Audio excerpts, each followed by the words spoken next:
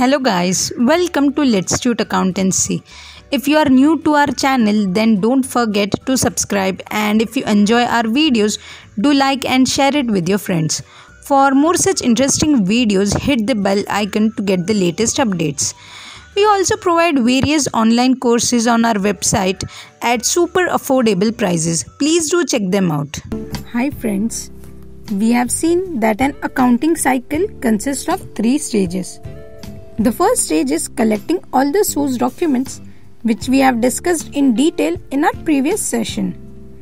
Now that we have finished collecting all the source documents, let's move to the next stage of recording and transferring it in different accounting books.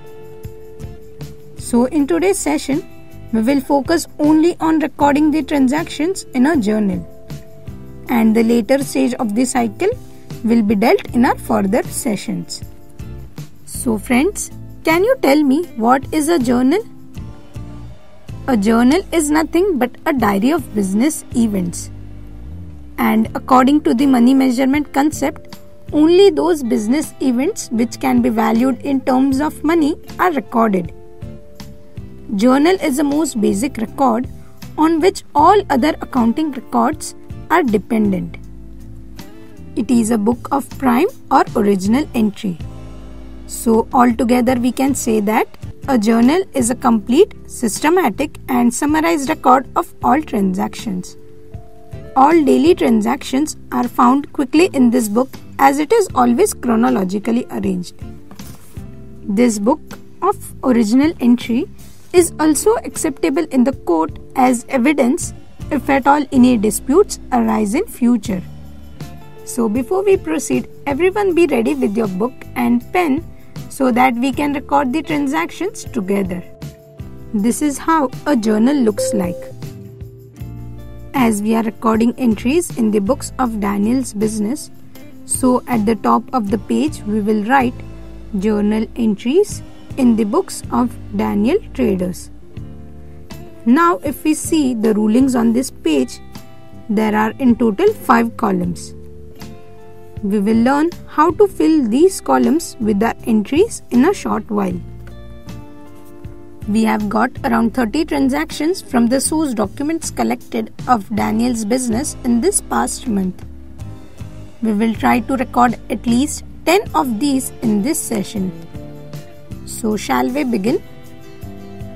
The first transaction of his business is capital introduced 8,000. So in the date column, we will write year at the top, and in the next line, the month and the date of the transaction. Now in this second column, we will record the accounting entry. As we have learned in our debit and credit session, there are 3 steps which we always follow.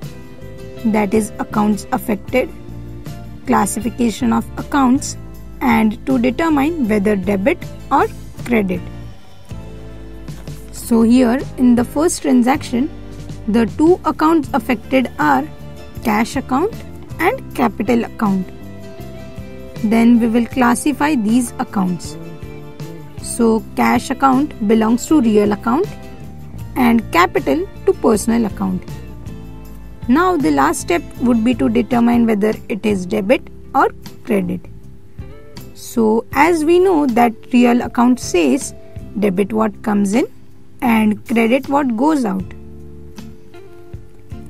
And here as cash is coming in, the cash account is debited. And capital being a personal account, it says debit the receiver and credit the giver. So capital account will be credited. So we write here as cash account debit 8,000 in the debit column and the account credited in the succeeding line. So here we write as to capital account. Remember friends, the account credited always starts with the preposition to and will write 8,000 in this credit column. This accounting entry which we have recorded is also known as the journal entry, and it is read as cash account debit to capital account.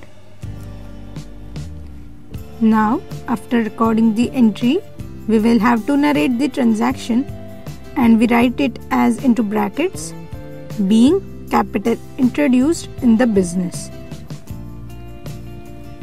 Here, we must note that every narration will begin with the word being. This step of writing a narration is important because if we are referring to a transaction in future, we can easily see the transaction. If you see here, we have left one column, that is LF. What exactly does this mean? LF refers to ledger folio. This column would act as a reference to us while posting these journal entries to relevant ledger accounts, which we will understand in our upcoming sessions. I hope everything is okay. So let's move on to the next transaction. Let's write the date, which is second, and again the three important steps. The first is accounts affected. As goods are purchased in cash, so the cash account as well as the purchase account will be affected. Now the next step is to classify these accounts. So cash is a real account and purchase being an expense belongs to nominal account. And the last step is to determine whether it is a debit or credit. As we know, nominal account means debit all expenses and credit all incomes and gains. So purchase account will be debited and cash is a real account, so it would be credited. So the accounting entry is purchase account debit 2000 in the debit column to cash account 2000 in the credit column, and writing the narration in the brackets, being goods purchased for cash. Till now, we have done with the first two transactions, and I hope you all might have also recorded it in your books. The next transaction is chronologically recording on 3rd. There is a cash transaction, so we'll debit Eric account by 1200 and will credit sales account. Oh, we made a mistake here. We have debited Eric account, but the correct entry will be cash account debit, as the goods are sold for cash, to sales account, and the narration will be being goods sold for cash. So shall we move to the next transaction? Here, bill has been paid on 5th, and as it is an expense, so it belongs to nominal account. So recording the journal entry as electricity account debit 350 in the debit column to cash account, and the narration is being electricity bill paid in cash. Now we know that to record a transaction in a journal book, we record the date, journal entry, debit amount and credit amount, and the narration below the accounting entry for our future reference. So can you tell the journal entry for this transaction? It is very similar to the previous expense that we have just recorded. Both these expenses belong to the nominal account, right? So it would be debited.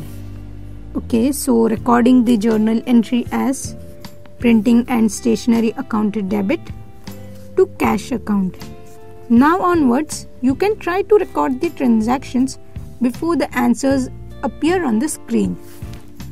On 9th April, furniture was purchased for office use. So the entry will be. Now the next transaction is purchase goods from Harry Traders worth 800. So we enter it as. But the next transaction says some of the goods purchased from Harry Traders were returned after some days. So this entry will be reversed, and the accounting entry will be Harry Traders account debit, and as goods are returned, so the purchase return account will be credited. And the next transaction is goods sold to Crystal. So the entry will be Crystal account debit 850 to sales account 850 in the credit column.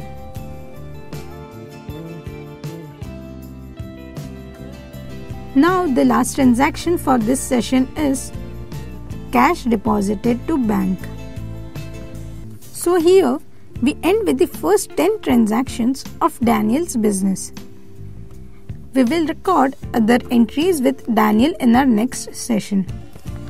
But before we end up with this session, out of the remaining 20 transactions, we have picked some transactions for you to try it out. So this was all for today. We will meet you soon in our next session and will make accounting more simpler for you. We hope you have liked this session. If you still have any doubts, feel free to ask in the comment section. We are always there to help you. Also get the privilege to become our Prime member and get access to many more benefits by just clicking the join button. For more such videos, do subscribe to our channel Letstute Accountancy and don't forget to hit the bell icon for latest updates. Thank you. See you soon in our next session. Until then, keep watching, keep learning.